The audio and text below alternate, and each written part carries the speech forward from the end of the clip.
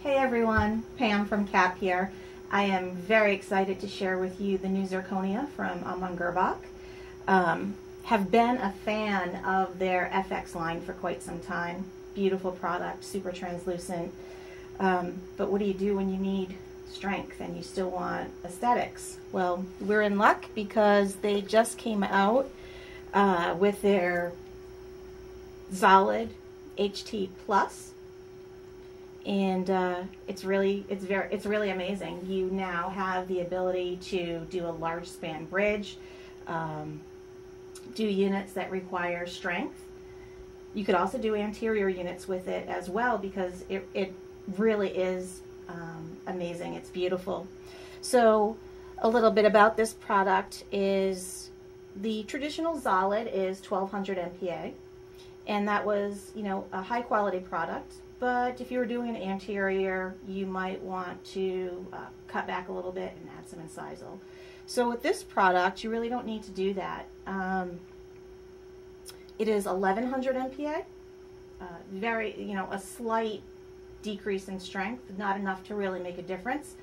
But the increase in the aesthetics and the translucency is absolutely amazing. It's 10% more translucent, which as a technician, it's hard to visualize what 10% looks like without seeing it side by side. And when I did see it side by side, I was absolutely amazed. So this is the HT Plus. Nothing special was done to it. It was sintered, stain and glazed just once, a little bit of shading at the gingival just to make it pop. And other than that, this truly is the product without overly enhancing it. So this is a white zirconia, so you do need to shade it in the green state. It's a very easy process. You can use the Ceramil original liquids.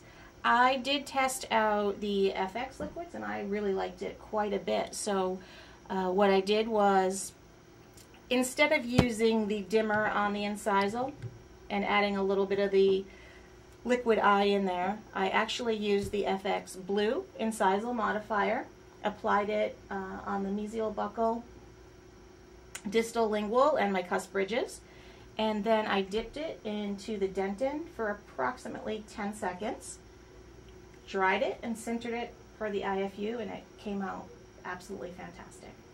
And I feel really lucky that I was one of the first to be able to sample it. So here are two examples. We have the AG FX, and this you would use in the anterior. And then we have the AG Zolid HT Plus, and this is your higher strength. And if you really look at them, they're very close in translucency.